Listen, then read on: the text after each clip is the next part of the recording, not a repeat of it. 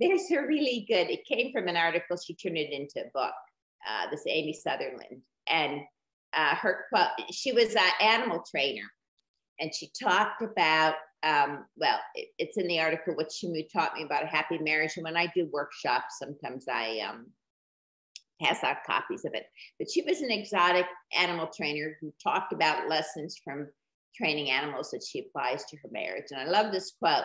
She said, nobody ever got a seal to balance a ball in its nose by nagging. And, you know, nagging's funny because I don't like the stereotype of women nagging, but she's right, right? She's right. That seal would never learn to balance it, okay? And it's also about shaping approximations when they get it partly right, right? You give them a macro, all that. But help your partner, i.e. seal, learn what you need or want.